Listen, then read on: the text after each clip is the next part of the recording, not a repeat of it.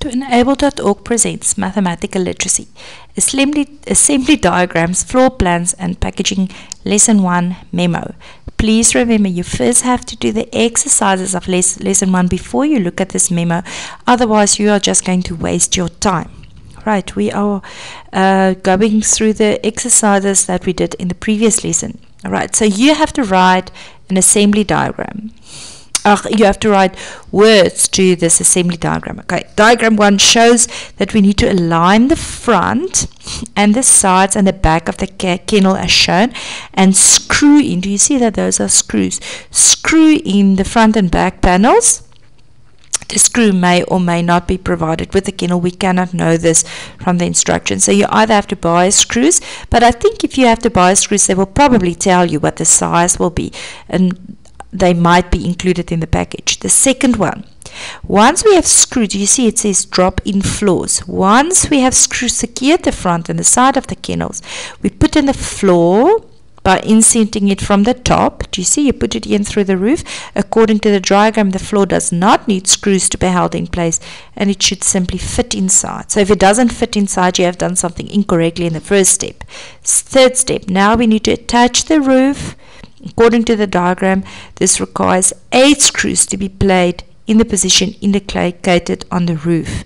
And lastly, we screw in the top piece of the roof, the ridge cap, that part, with 4 screws, and adjust the feet of the kennel to make it level. As shown in the diagram, to adjust the feet, we can turn the base of each foot like a screw. So we either screw it out or we screw it in. Okay, now this is the antenna. So 1 is connect the speaker cable. So these are the speaker cables and we connect it. 2, E, connect the FM antenna. So to the FM antenna. 3, where's 3 there? Connect the control cable. 4, connect the composite video cable to the TV. So there's 4, connect the composite cable to the TV. E, connect the power cables of the system and the TV. Right, so that's the assembly description and the assembly diagram. Okay, now example 3. Place your fingernails in the cover, release opening, lift the back cover of the phone up and lift it up and pull it back to remove it. Lift out the battery by slipping your finger on the side and lifting 1 up and out 2 out of the phone. 3, slide the SIM card into the SIM card socket inside the phone. Make sure that the card's gold contacts face downwards. 4, replace the battery by slipping it back and then pressing down. Okay, so that's a cell phone. Remember, we now first did exercise 2 before we did exercise 2, making a paper glider. Okay, so description of what you do. Maybe fold the paper, the 2 halves together. Fold the top halves together. Fold the top half, the triangular bit down. Fold the paper again. Okay, so it depends on what you do. 2, write down an advantage and disadvantage of the instruction word. Advantage, you don't have to translate the instructions into another language if you don't have the words.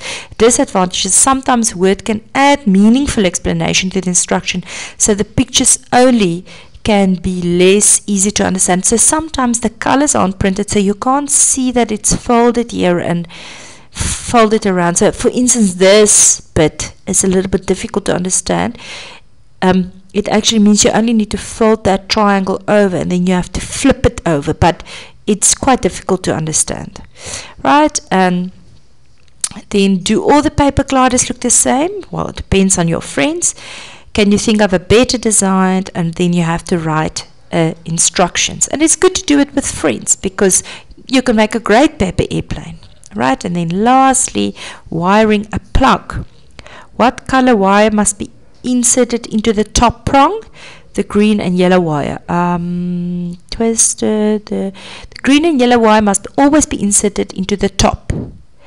What color? Left. Remember, left blue. To the right 3, right brown. What is the main difference between a 2 and a 3 prong plug?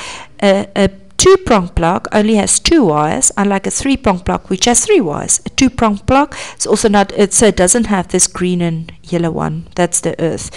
And lastly, why do you think it's important? Appliances that aren't wired correctly can short and shock you if you touch them. This can be fatal.